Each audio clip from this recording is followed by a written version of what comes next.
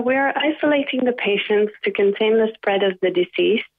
So for me as a psychologist, mostly what I've been dealing with is their loneliness. It's quite frightening for them to be isolated like that, and they also all the medical staff are in protective equipment, so they see all these people coming in what looks like spacesuits.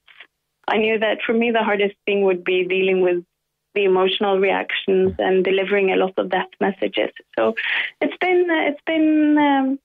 been heartbreaking, but I have felt safe and I've felt good while I've been working. It's very discouraging to work with a disease that doesn't have any curative treatment. So for health professionals, normally what we're passionate about is helping people. We want to see effects of our work, whereas in Ebola, the mortality rate is between 50 and 90%.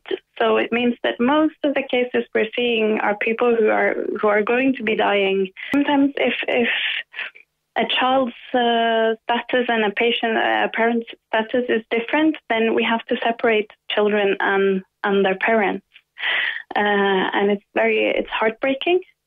And it can be very difficult as well for us as medical professionals to start caring for a child that's never met us before, and then they're introduced to these people in spacesuits.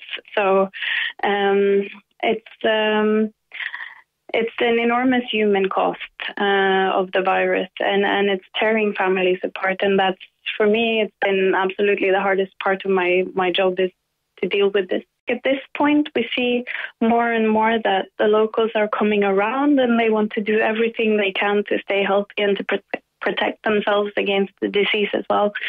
So right now we're seeing a big change, and I'm really hoping that this will help us contain the spread of the disease. It's a very joyful moment when someone emerges and they've survived. For the staff and for the national staff as well, we have big celebration where the hospital staff, they start dancing and singing. They take pictures of the survivors, and it's a very joyful moment when someone emerges and they've survived.